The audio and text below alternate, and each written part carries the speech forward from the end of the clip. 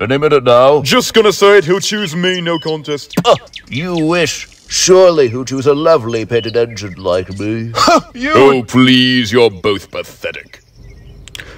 He'll choose me. Rubbish! He chose you last time. And he'll do it again. Not surprising.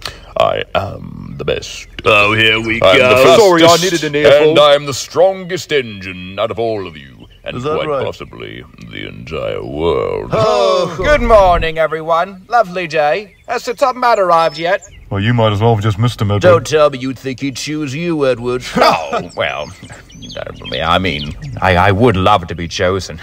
I do miss going out. Maybe he'll give me a chance, you never know. Well, Edward, I hate to rain on your parade, old friend, but Sir Topham Hatt only chooses engines who are truly capable of handling such important tasks. Oh, I can handle pulling coaches, Gordon. I'm not that old. Yes, but you are notably the weakest engine out of all of us. Now, I'm telling you this as a friend, and I hate to break it to you, Edward, but your express days are over.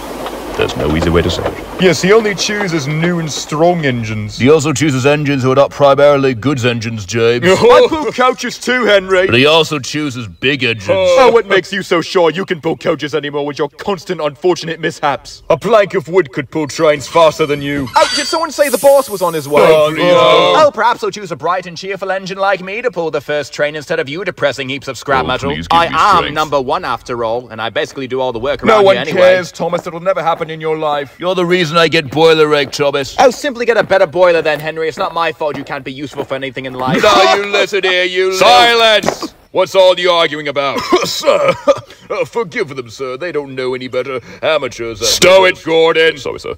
Edward, why are you sad? Oh, I'm all right, sir. I'm just a bit tired is all. It's a sign. Quiet! Are you too tired to pull the first train of the day, Edward? Me? What, I'd be honored. Yes, sir. Yes, sir. Please, sir. That's a good engine. Driver, get Edward steamed up and ready to go. Right, sir. The rest of you stay here and wait further instructions.